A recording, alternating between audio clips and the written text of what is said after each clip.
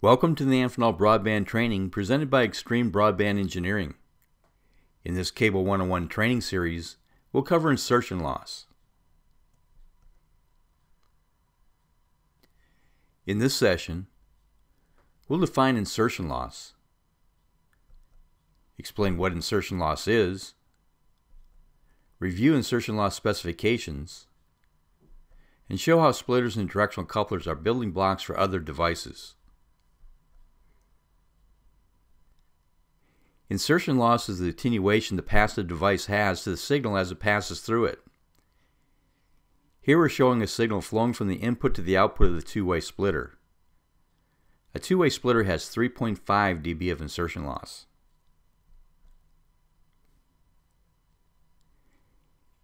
Insertion loss is the same if the signal is traveling from the input to the output ports or from the output ports to the input port of the passive device.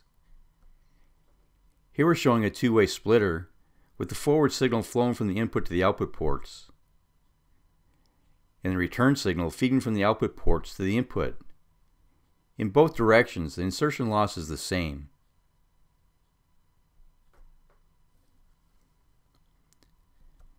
Ideally, the insertion loss should be as low as possible, meaning that the lower the dB value, the better.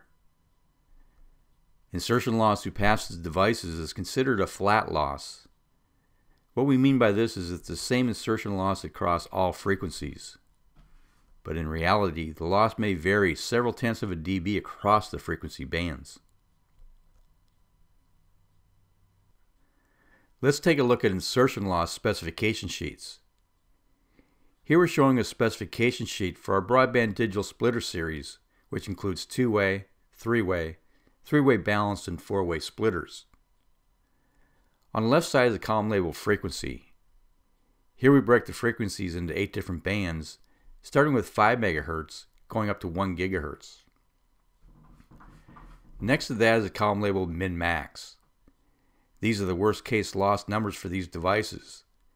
These numbers are normally used by the engineers and designers of cable systems. The column next to that is labeled typical.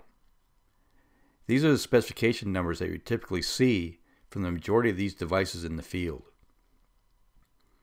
Notice that the insertion loss at 5 MHz is 3.5 dB and 3.7 dB at 1 GHz. Over the entire frequency band, it only loses 0.2 of a dB.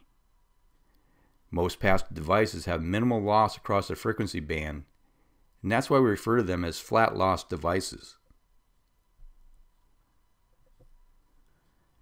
A two-way splitter is considered a power divider. The splitter's input signal is evenly divided between the splitter's two output ports. So if a splitter divides a signal equally, why when we inject, say, a 40 dBmV signal into the input, don't we have 20 dBmV or half the input signal on both the output ports instead of the 37 dBmV that we're showing here? We have to look at the splitter from a power perspective. If we convert 40 dBmV to wattage or power, it's equal to 0.1333 milliwatts of power. On the output ports, you'll have half the power, in this case 0.0668 milliwatts.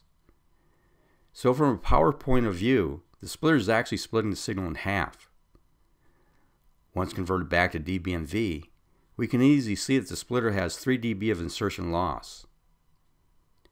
In reality, the splitter loses an additional half a dB due to mechanical interfaces and has 3.5 dB of insertion loss. Now let's look at directional couplers. A directional coupler is an uneven power divider. The directional coupler's input signal power is unevenly divided between the out or through port and tap or down ports. Here I'm showing a DC6. If we inject 40 dBmV into the input, the out port will lose 2.1 dB and have 37.9 dBmV. The tap port will lose 6, the value of the directional coupler, and have 34 dBmV. Directional couplers come in many different values. The lower the tap value, the higher the insertion loss from the in to the out ports. Here's a specification sheet for our broadband digital directional couplers. Looking at the 4 value, the insertion loss ranges from 3.7 dB at 5 MHz to 4 dB at 1 GHz. On the 30 value directional coupler, the insertion loss ranges from 0.6 dB to 1.3 dB. So you can see that the lower the value, the higher the insertion loss. The higher the value, the lower the insertion loss. The two-way splitter is one of the basic building blocks for all other splitting devices. On the left, we're showing a two-way splitter. On the right, we're showing the symbol equivalent of a two-way splitter, indicating the input, 3.5 dB of loss, and 2 outputs.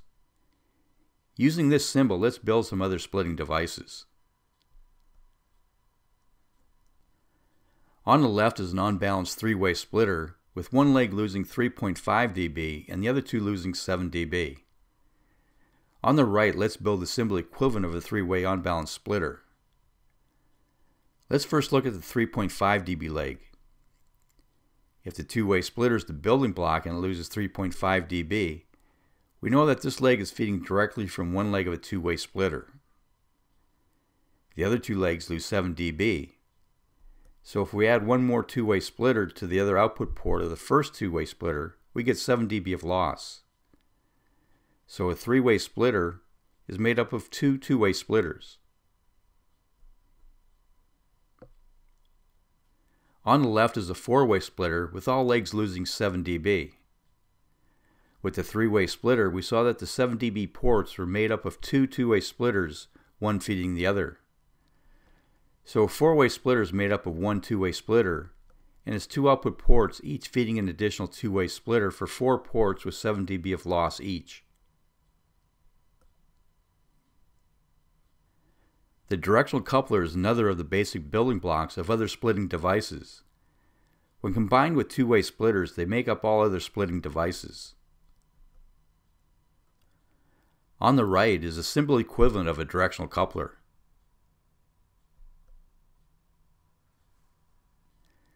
Now let's look at how a balanced three-way splitter is constructed. On the left is a balanced three-way splitter, and each port has 5.5 dB of loss. On the right, let's build the symbol equivalent of a three-way balanced splitter.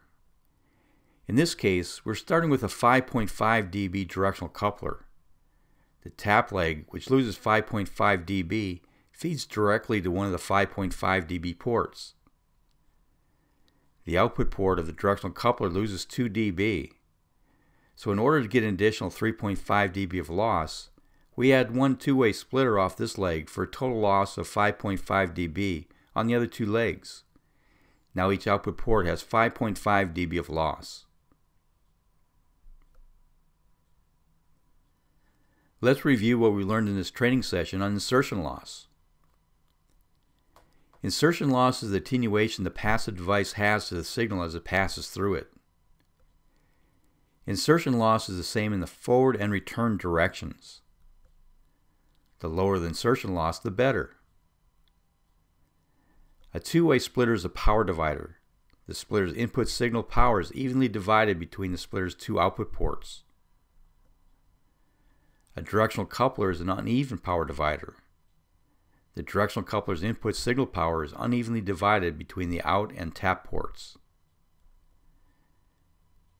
Two-way splitters and directional couplers are the building blocks of all other splitting devices. Thank you for viewing this training on insertion loss. For additional training topics, see our website at www.amphenolbroadband.com.